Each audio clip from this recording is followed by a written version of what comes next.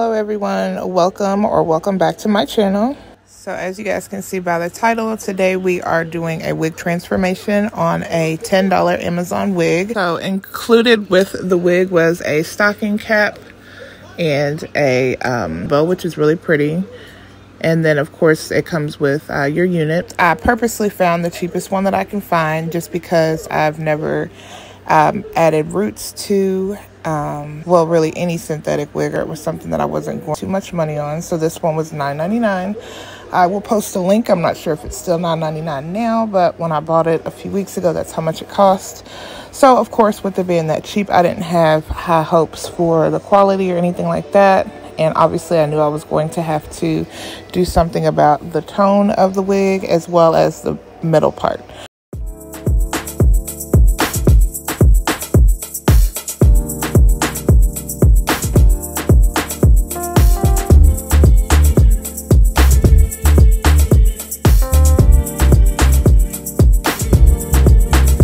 Okay, so for this next part, I'm going to explain how I deconstructed this part of the wig. I actually had recorded footage of me doing it, but somehow that got deleted. In my case, what I used was some eyebrow tweezers to rip the seams here.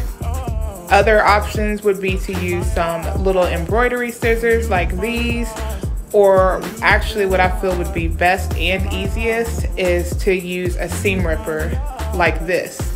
Because with the seam ripper, if you see the end, that little sharp end, you can kind of put that through where these seams are and pop the seams right there without having to go under the wig. Or really you could use the seam ripper to do it under the wig and pop the seams.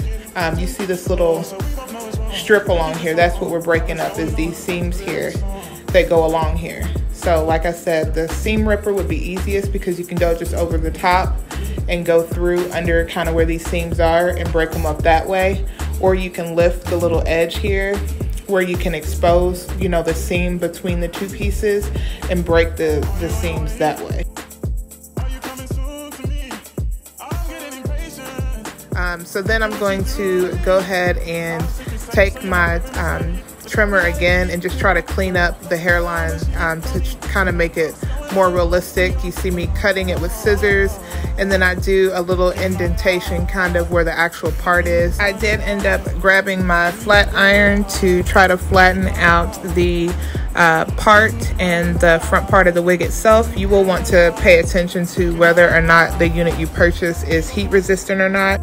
Rashida rocks the bob hairstyle a lot, so she was my inspiration for this look. Ultimately decided to go with a blonde look since I've never rocked this type of blonde before. I wanted to see if it would even work for me.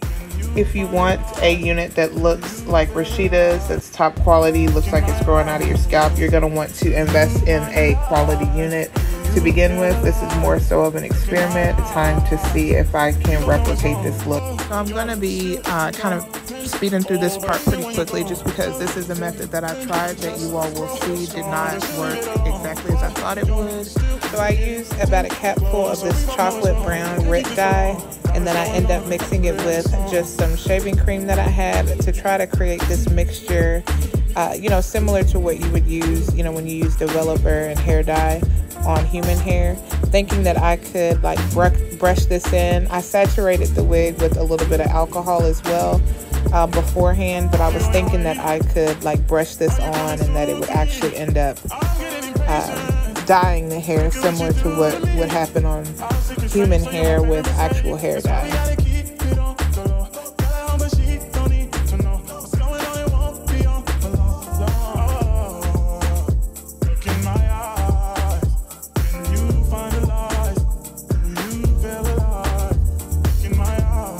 Next, I take about a capful of the Royal Purple Rit dye, and I mix it with a little bit of rubbing alcohol as well as a couple of cups of water. And then I take some of the excess hair that was cut off the part and test the mixture for accuracy.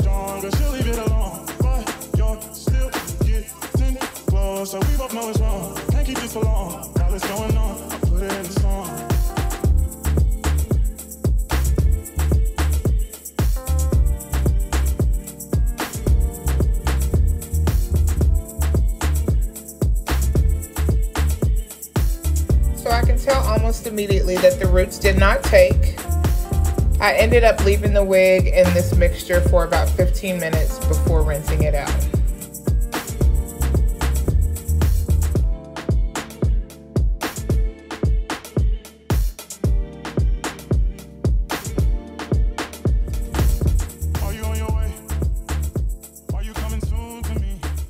After rinsing the wig, I let it air dry overnight on a wig stand. I wanted to compare the wig after it dried because to me it didn't look like it was much different than it started off with.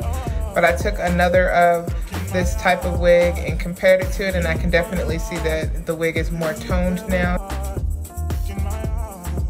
So I take my Evens lace tint and I put that on the perimeter of the wig as part of the roots. Over even when you're gone, feeling just grow stronger. She'll leave it alone, but you're still getting close. So we both know it's wrong. Can't keep this for long. While it's going on, I put it in the song.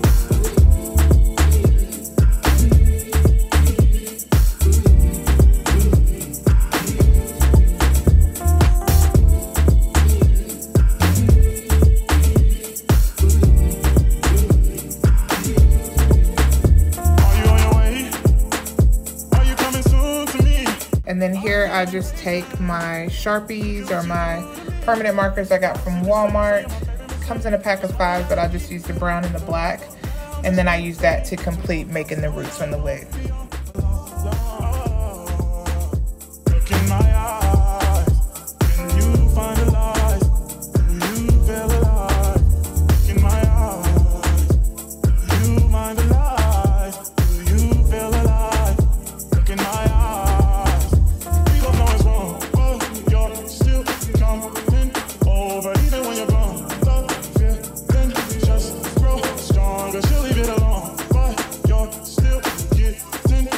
So we both know it's wrong. Can't keep this for long. While it's going on, I put it in the song.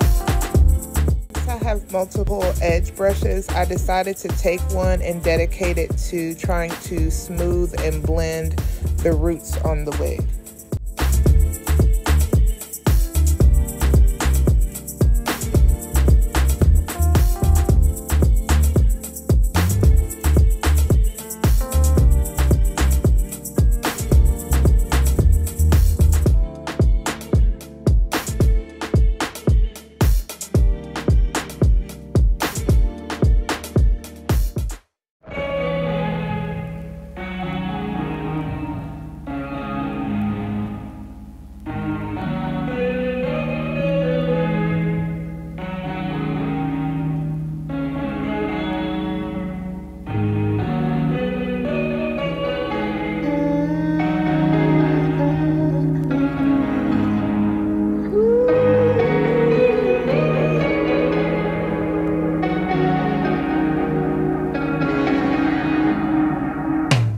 So at this point, you see me repeat this process with the Eben lace tint and the permanent markers in different sections of the wig.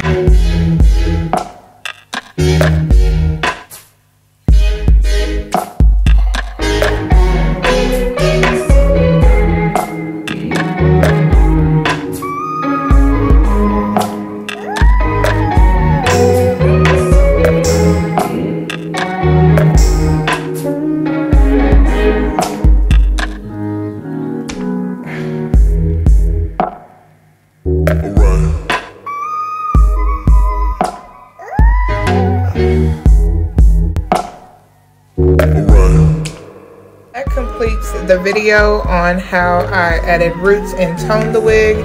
Please consider liking this video if you enjoyed it, and also consider subscribing if you want to see more content like this in the future. I do end up styling this wig and giving a review, so definitely check out my next video. Thanks again for watching. Bye.